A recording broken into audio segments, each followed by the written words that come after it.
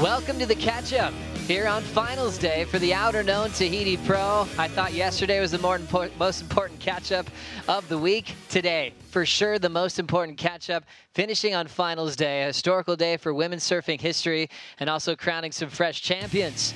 First off, congratulations to the Sea Tiger, earning every bit of this title as the outer known Teahupo'o champion. She got more barreled than anybody. You can see all the practice that she's had pulling up and under barrels for a very long time. She credits visualization, watching a lot of tape, and always honoring her heroes from Melanie Redmond-Carr, Chelsea Georgeson, all the ones that charged 16 years ago here at the end of the road. She had such a great read, even when conditions changed, completely unstoppable. As she shared the final with Hennessy, it was all about the Courtney show, who was taking off on the biggest waves, didn't mind bouncing off the reef, and she learned so much surfing over the reef. She said the wave is the hero, and she's so happy to pick up her first win since 2019 at Bells Beach. Even broke the record she shared with Sally with 12 CT wins. Now she's got 13. As we check out the final bracket, Courtney got past Tatiana, who's expected to win this event. Brisa got past Vahine Fierro, who was supposed to win that event. So congrats to both regular footers working out the final here in Tahiti. Courtney ends up on top. More champions to recognize, a first CT event for this young man. Miguel Pupo qualified back in 2011, entering his very first CT final.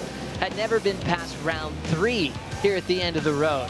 And Sammy Pupo, his brother, who happens to be Rookie of the Year, gave him a lot of confidence to enter an incredible tube shootout with Trials champion local hero, 20-year-old Kaoli Vost. Remember, Kaoli severely comboed Kelly. I mean, severely. 17.33 total against Kelly in the lead up to this final. 14 waves ridden in this final heat. Every single exchange was won by the goofy foot Brazilian. 9s, high 8s, while Kaoli was stuck in a series of 7s. A big, loud scream came from the top of that boat from the Brazilian Storm, as all the chants were definitely for Kaoli Vost, a memorable all-goofy foot final that we'll celebrate for a very long time. Pupo, his first victory right here at the end of the road, and we're expecting big things out of Kaoli Vost for many years.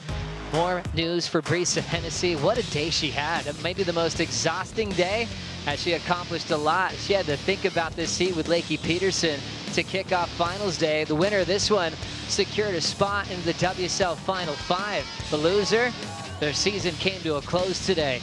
It happened to be Brisa getting barreled in the heat, her dad getting barreled on the ski. Lakey, though, great mention here for this tube ride, because she put her head down and absolutely charged, just missing out at a spot on the WSL Final 5. What an effort for Brisa, competing for a world title this September at Lower Trestles in the Rip Curl WSL Finals. She'll be in the first match against Steph Gilmore. Whoever wins that takes on Tati, then moves on to Joanne DeFay, and waiting in the #1 seed is Carissa Moore, who's looking for a 6th world title this September. On the men's side, checking out the bracket, Italo fights for world title 2.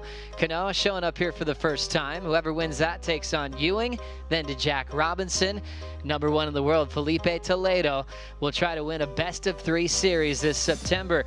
Check out WorldSurfLeague.com for more highlights, athlete updates, and full heat replays from the outer known Teahupo'o.